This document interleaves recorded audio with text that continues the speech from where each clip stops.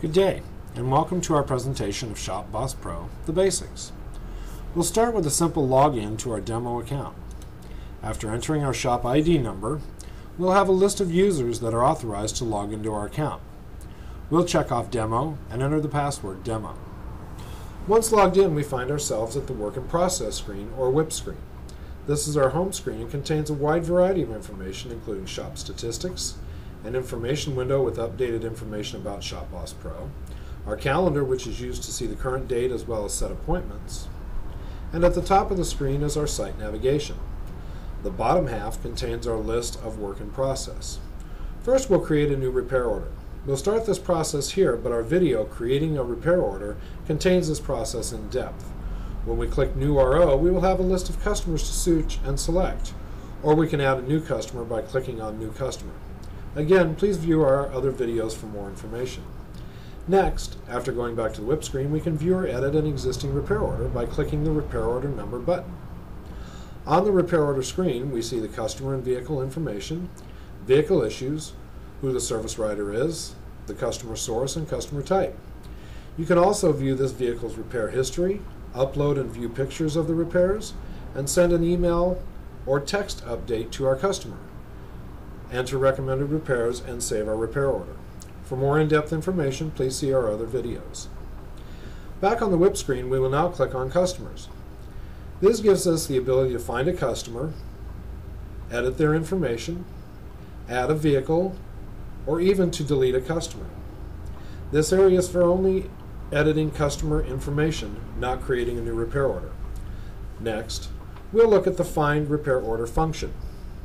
The Find RO function allows us to search for an existing RO based on 4 different search fields: repair order number, customer last name, license number, and vehicle ID number. Let's search for RO number 1054. As we type the number in the box, the list begins to filter down until we have the repair order we are looking for. Back on the WIP screen again, we can view or find vehicle history. We'll search by last name and enter Burgess for the name to search.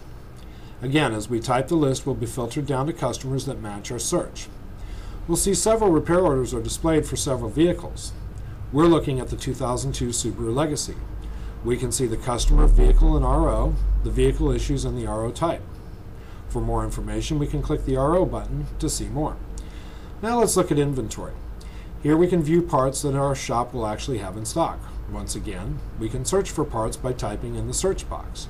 We can search by part number or description. Typing in PELL filters our list down to an impeller. Clicking on the link, we will see the information about our part, including description, cost, selling price.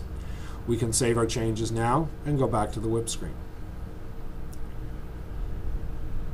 As for settings, please see our video How to Edit System Settings. Our support icon will take you to the support section.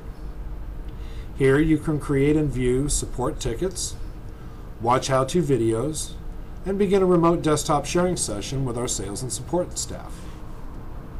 Let's go back to the WIP screen. The FAQs button shows a list of common questions about our system. And lastly, our appointment system. To set an appointment for a customer, click the day you would like to come in. This will show you all appointments for that week. Click Add Appointment for the day you wish to add, then complete the information section.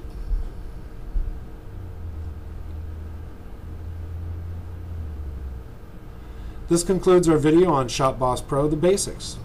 Please see our other videos available on this site for more information.